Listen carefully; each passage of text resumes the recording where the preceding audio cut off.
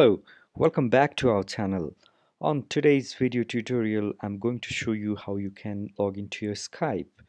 So first you need to download this Skype application on your device, which is available on Mac, Windows, Linux, and like all the primary operating system the Skype is available on. So as you can see, I have already installed the Skype application on my Mac.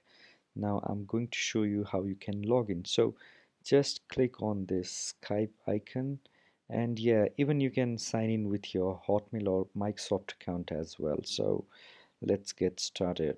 So first you need to enter your login detail, login email, and then you need to enter your password. So that's my email.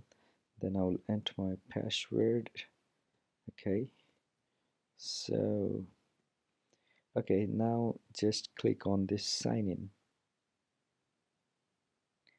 Just wait for a while, and it was again asking me to change my image.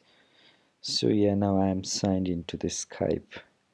So yeah, basically it's the Windows or Mac version. You cannot like even you can log into your Skype online account, but uh, most of it's recommended that you should download and install the application on your device. Then you can log into your Skype account. Thank you so much for watching.